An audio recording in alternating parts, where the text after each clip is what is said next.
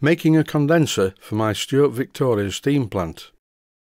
The exhaust outlet from the steam engine went via a copper pipe lagged in string to the back of the plant, and I didn't like this because it meant that I had to put a pipe onto the end of that, and it went down the back of the bench, and over a period the back of the bench would get very wet and very oily, and I didn't want that to happen. So I went up to Blackgates Engineering and bought a piece of tube and these superb gunmetal castings. I think they're from some sort of a feed water heater off an engine. I'm not fully sure about this. And whilst at Blackgates, I was privileged enough to be allowed into the back where all the castings are kept, and you've never seen as many castings in your life. But it's great because I can have a look around until I see something that will do the job that I want it to do. Without looking in the back where all the castings are kept, I would never have found these superb castings. They really are good. And because the bushes are cast in, it means I have a centre outlet to the chimney, and the bottom casting bush is perfectly positioned for the condensate drain tap. The first thing I did was to square off the end of the copper tube, and I did this using my belt sander and a set square. And then in my old Smart & Brown lathe, which is the larger of the two lathes I have in the workshop, I machined the face of one of the castings. The video at this point is speeded up because otherwise it would take a long time to get through this. The piece of copper tube is going to be soldered to this end casting, so what I'm trying to do is machine a register that locates the copper tube. I'm not getting technical with micrometers and things like that. I keep machining a little bit off and trying the tube for size. It doesn't need to be a tight fit, nor does it need to be a slack fit. And eventually I get the size just right.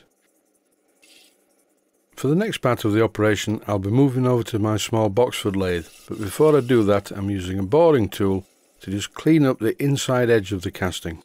And this will make it so that the 3-jaw chuck in the Boxford will firmly grip the part when I turn it round to machine the outer edge. After I've finished machining the first casting, while the boring tool was still in the tool post, I machined the inside edge first. And in this clip I'm taking facing cuts across the front of the casting to true it up. And then in exactly the same way as with the previous one, I need to machine a register to locate the copper tube. And once again I'm trying the copper tube in place until I get it the right size. And now it's over to the Boxford lathe, and I've reversed the casting in the chuck, and I'm machining away these two lugs that stick out at each side. This, as I said earlier, is a feed water heater casting for possibly some sort of a steam lorry. I'm not fully sure. There's a perfect position on the steam plant to house this condenser, and it's a good bit bigger than the normal condensers that I make for small steam engines. The main function of this is to be a condenser oil trap, because I want the steam to go up the chimney, but as the steam will be mixed with steam oil from the exhaust, I don't want the steam oil going up the chimney, because otherwise it makes a sound like frying fish and chips. And so by having this condenser oil trap in the exhaust circuit, the mixture of condensate and oil can be drained off periodically, and what goes up the chimney is just water vapour. And as it's pretty hot in the chimney, the water vapour will evaporate very quickly, and it's a much better way of doing it. After facing off all of the casting bushes, I'm using a centre drill first to drill through the centre bush, and at this stage I don't really know why I decided to go back and take another cut off the outside, probably because I forgot what the setting was on the vernier on the cross slide. The next job was to drill the centre hole 2 imperial drill sizes less than 3/8, which is tapping size, for 3/8 by 32 threads per inch.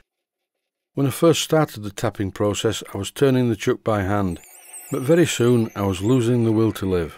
So I put the lathe into back gear to slow it down, and then I let the lathe do the work. And then I put the lathe into reverse, and it's a good tip to just help the tailstock along. Take the weight off the tailstock so you don't enlarge the thread as the tap winds out of the hole. I'm putting very little pressure on the tailstock, literally just taking its weight. And to finish this part of the job I wound in the lathe tool just to clean up the centre part. And this is just to remove the raggy edge of the thread that the tap left in the hole. To get rid of any sharp edges, I reversed the part in the chuck and used a file to clean up the sharp edges. And with sharp edges removed, I took the casting and the copper tube into the outside part of the workshop. And I sat the casting on a piece of fire grate. This is stainless steel fire grate. I use it for silver soldering, and I am aware that fire brick is better, but I don't really have the room for any fire bricks. My workshop is a very small area, so I just use a piece of fire grate like this, and I've done a lot of soldering on it and it seems to work fine. I'm not silver soldering this, by the way, I'm soft soldering this, and what I'm doing at the moment is brushing some flux and water mixture around the edge, and it really makes the solder flow. This is electrical solder as well, and initially I feed the solder in around the inside edge. I can't really show that because if I get the camera this close to show it, the camera's going to melt.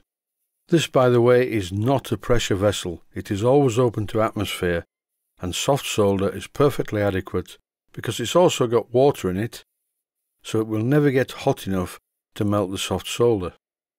As you can see from this clip, I'm using quite a thin gauge of soft solder, and once I'm happy that the solder has penetrated all the way around, I'll leave it to cool. And while the first part of the joint is cooling, it's back to the Boxford lathe to machine the other casting, in exactly the same way as I've just shown. To make it more interesting, this clip is edited and speeded up. I have quite a few of these. These are commercial plugs, but they're a bit rough and ready, so I'm machining one of them. Oh dear. Note to self, I should know better. When machining parts like this that are held lightly in the chuck by the threads, do not take a heavy cut. So it's just as well that I have a few of these. I threw that one away and put another one in the chuck, and this time I took a much lighter cut.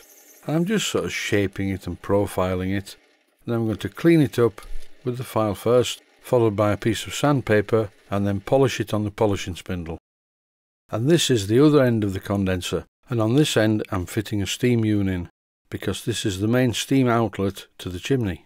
The blanking plug just fits in the other end to make it look good.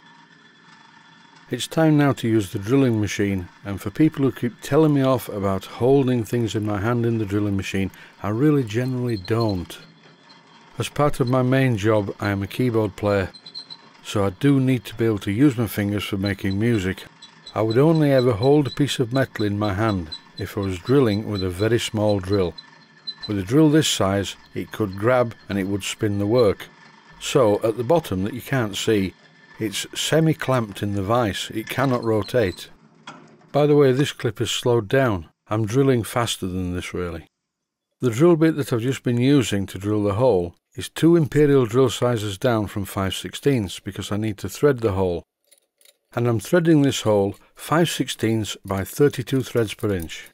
And I'm using my tap guide. I showed how to make one of these in a video a while back, and they really are very useful tools to have in the workshop. You will notice I'm using it upside down because the flange on it will not fit in place. This tool guides the tap and makes sure that the hole is threaded squarely. An episode like this wouldn't be complete without using my small Barco spanner, and here I'm using it to wind the tap out of the work. So here is the finished condenser. In the next episode I will be piping it all up. But for now, thanks for watching, and I hope you found it useful.